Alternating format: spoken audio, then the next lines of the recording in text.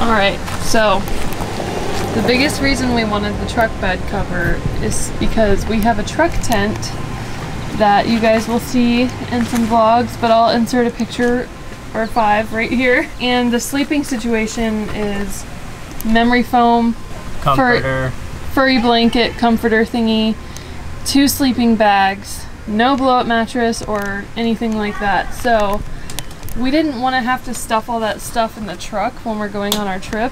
So we got a bed cover to just close up the tent, put it in there, and then just in case to be double waterproof, we're gonna tuck the tent over everything and then put like our lawn chairs on top. Just wanted to clarify a couple things while I'm editing this. So we had a tropical storm roll through the other night and discovered that the corners do leak a little bit. Nothing too concerning, but I think that the high wind and the downpours just worked together to make crazy conditions to where that would actually happen. But anyways, so to make sure that our bedding setup that we have in there is triple waterproof, we're going to also have a tarp. So the tarp's going to go under the tent and the sleeping setup, and then the tent's going to be on top. So we'll fold the tent closed, and then we'll fold the tarp over that.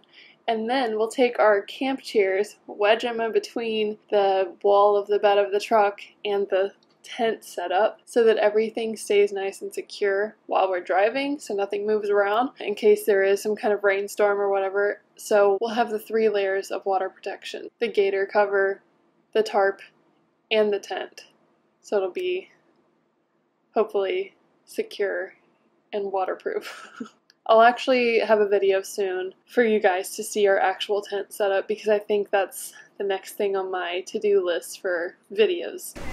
And then we're gonna roll this over so that if it storms, we have double protection for our sleeping stuff. Come from your side over to this way. There you go.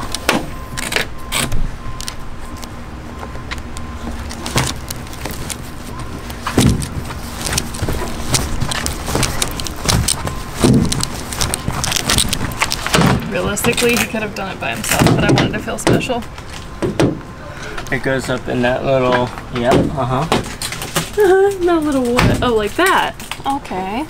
Yeah.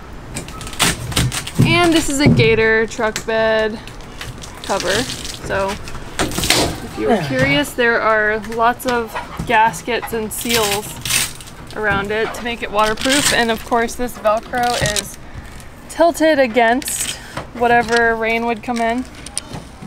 So it's like a really strong Velcro situation. Not your average Velcro. And then the back is sealed. The only place I'm worried about water getting in potentially is right here where this foam is, because I mean the foam's not waterproof. So if we wanted to, we could just tape some kind of water protection thing up in there with some Gorilla Tape. We bought some all-weather Gorilla Tape for this setup anyways. But yeah, overall I think it's gonna work great. You happy with yourself? I'm happy with myself. So the only way to get in is you have to open the tailgate, which,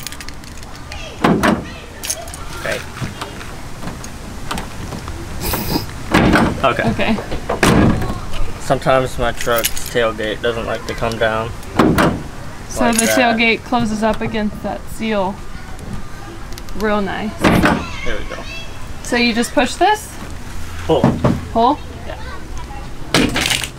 There you go. Alright. And that's it.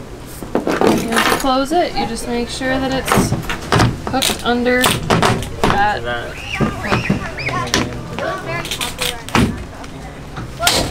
Click. Like so.